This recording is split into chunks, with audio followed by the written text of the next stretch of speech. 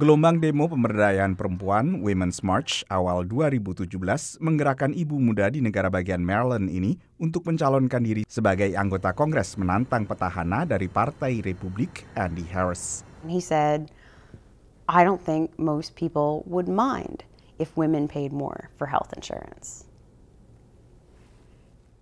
And I thought, one, women mind. Sebagai pendatang baru, ia tak gentar menghadapi seorang politisi veteran. And I thought, what do these guys have to offer? What have they been doing? What are their qualifications, really?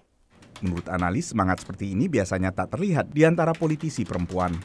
When women and men have exactly the same resume and they have the objective credentials that we would expect of most candidates, men look in the mirror and say, yeah, I'm qualified to run for office. And women are about 20 percentage points more likely to express self-doubt. Menjelang pemilihan paruh waktu pada November, 370-an lebih perempuan maju sebagai bakal caleg.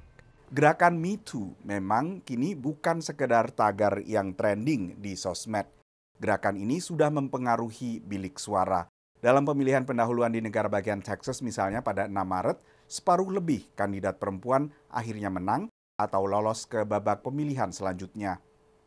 Salah satunya adalah Lupe Valdez, mantan sheriff yang pada Mei akan berhadapan dengan sesama anggota Partai Demokrat, Andrew White, untuk mewakili partai ini sebagai calon gubernur Texas melawan petahana Greg Abbott dari Partai Republik.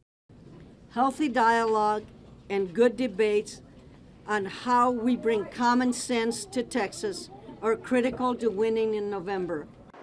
Pemilu paruh waktu adalah kesempatan rakyat AS memilih sepertiga anggota Senat, seluruh anggota DPR, dan sejumlah kepala daerah termasuk gubernur. Kali ini jumlah perempuan yang mencalonkan diri lebih banyak dibandingkan tahun-tahun sebelumnya. Dari Washington DC, Nova Purwadi, VOA.